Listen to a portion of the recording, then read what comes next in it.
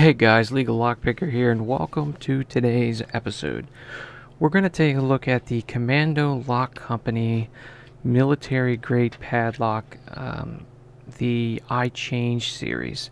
Now, the reason why I wanted to do this now is because I've seen a lot of these go around, and I've had some questions asked about the up to 10 security pins and the lock sport approved that they Commando Company flouts on their products, and I thought we would take a look at it.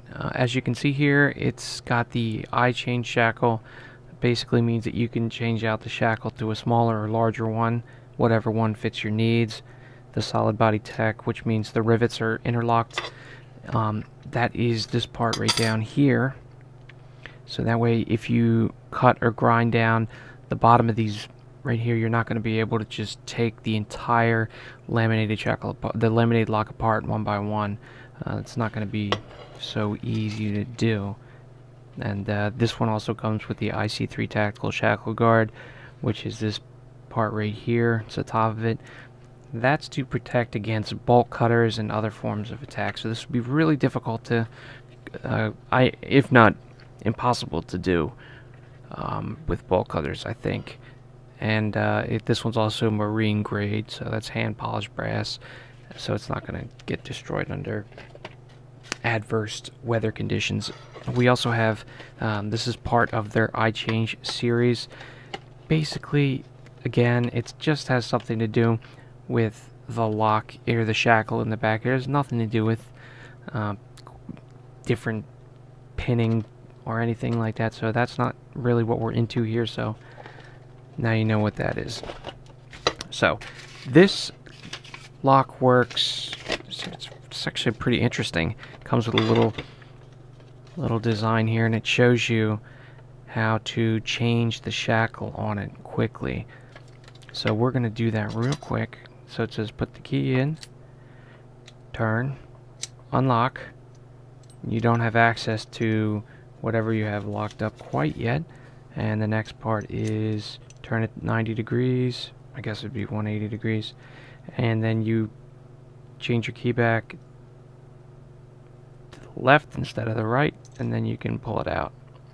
And then that's when you can get into the item that you have locked up. So, secure, yes.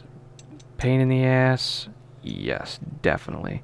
So that's, I mean, if this is something you're using every day, I don't know if I would.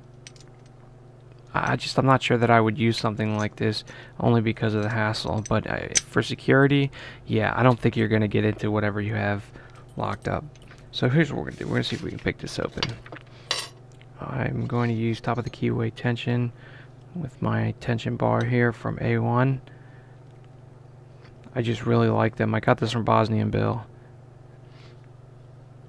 I'm going to use my custom lock noob pick, and we're going to see if we can get this open. I'm also going to show you a little trick. Okay, got a little, nothing on 1. Okay, I got a little tension on 2.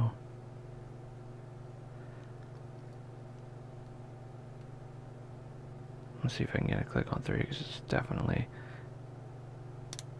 Got to click on 3. Anything on 4? And nothing on 5. Okay. So at this point, now that we've got 2 clicks out of it, I'm going to turn the pick around here, and I'm just going to use the back of it. Now I understand that this isn't how picks are meant to be used, but I am just running it along so there's no nothing stopping it, so I can feel the pins quickly to see where I need to go from here. So right now I can feel pin 3 is giving me some counter rotation, so now I'm just going to push up on that.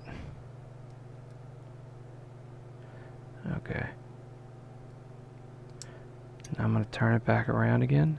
Now we're going to go through the line again. Nothing on 1, 2, 3, 4,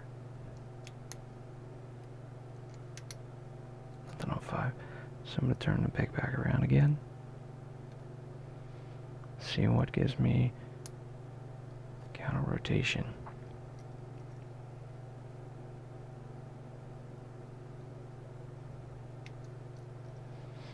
Okay, so if I don't get any counter, whoop, got something there.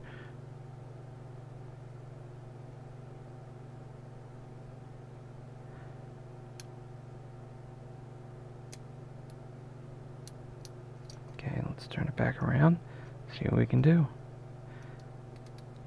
So this is actually pretty difficult.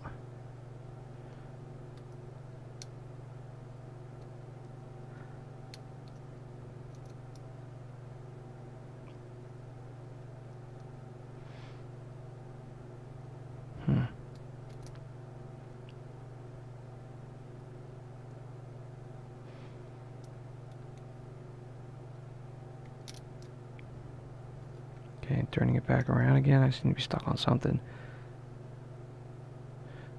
There we go. Alright, so we did get an open here. This is pretty challenging here. I'm not exactly sure how many security pins, because they say up to, which really doesn't mean anything. But you can see we still can't get into the lock because of the way they have the shackle guard designed. So what you would have to do is use a plug spinner, or you would have to, if you're a crook and you don't know that this has to be put exactly like this at the 180, and then you have to get it to the right spot, and then you have to turn here and then pick in the other direction to get it open. So that was a really difficult lock to pick. Definitely pick worthy, I would say. Thank you to LockNoot for this awesome custom pick right here.